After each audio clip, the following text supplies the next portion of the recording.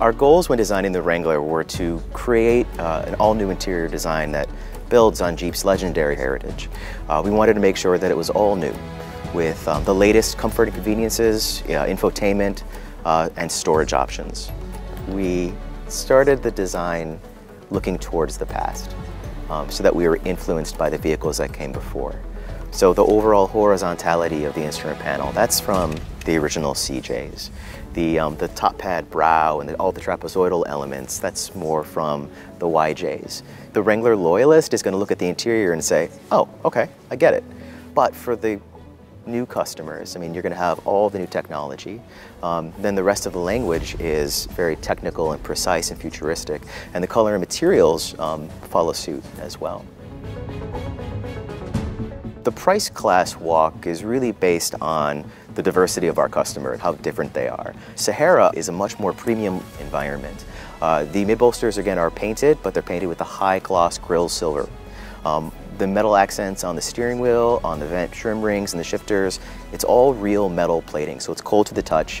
When you option up to leather seats on Sahara, the interior transforms yet again, and those mid-bolsters that are painted are replaced with premium luxury vinyl wrapping with decorative accent stitching and light tungsten.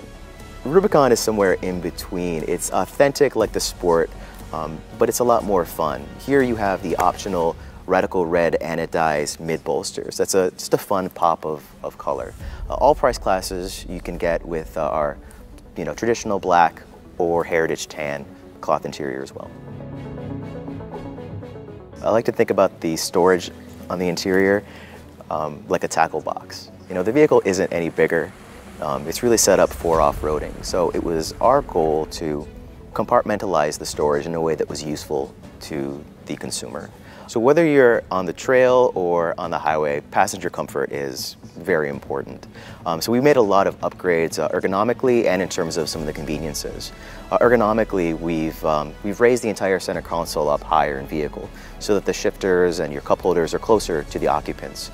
And taken the grab handle on the instrument panel and lowered that as well, so it's closer to smaller occupants. We've also taken the armrests on the doors and extended them all the way forward so that you can now finally lay your arm out straight. There isn't a millimeter on this interior that's carryover from the old one. It's all designed for this customer. And I hope they care about it the same way that we do.